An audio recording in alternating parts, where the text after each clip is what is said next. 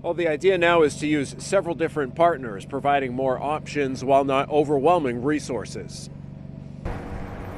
January was encouraging for New Hampshire's largest cities. According to American Medical Response, there were 63 suspected overdoses last month in Manchester and Nashua combined, 4 of them deadly.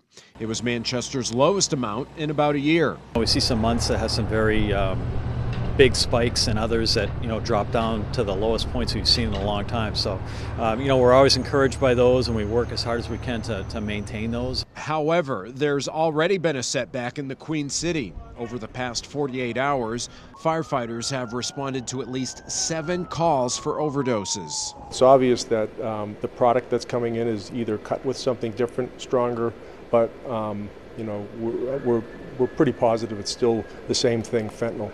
There's a renewed effort to ensure continued success of safe stations, a program where substance abusers can walk into fire stations for help.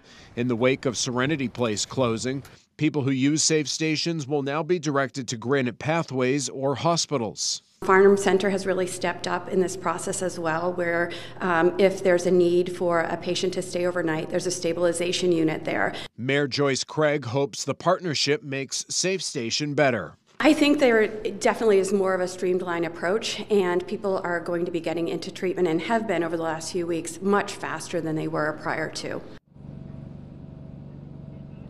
People statewide can also call a 24-hour addiction crisis hotline by dialing the number 1-844-711-HELP. Reporting live in Manchester, Mike Cronin, WMUR News 9.